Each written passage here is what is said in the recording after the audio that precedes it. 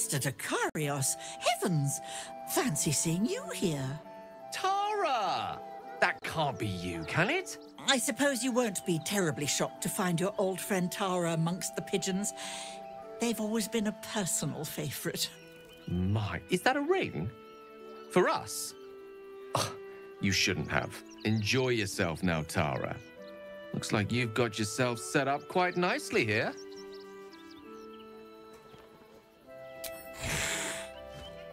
She isn't my Trezim. She's my friend. And from the looks of things, it appears she's eating pigeons.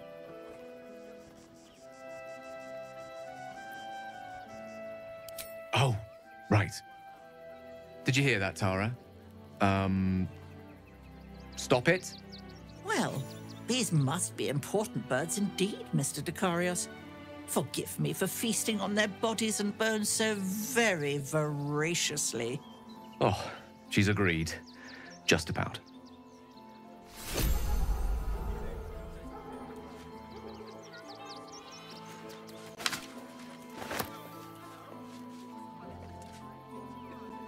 Tara remains as willful as ever.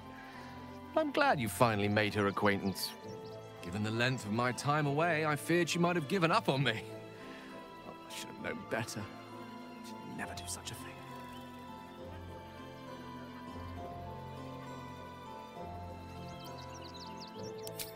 I wouldn't have her any other way. I'd actually been thinking about introducing the two of you anyway. Over a sumptuous home-cooked meal, if that sounds at all to your taste. My tower in Waterdeep boasts an excellent kitchen and a wine cellar to rival Ondar himself. Not to mention a larder stocked with my homemade Hundor sauce.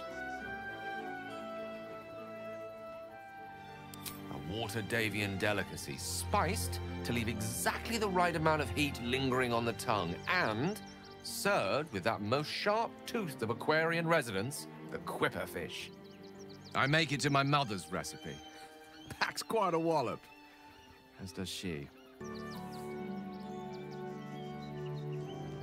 Oh, you have something more private in mind, no? No, don't tell me. I'll let my imagination fill in the gaps.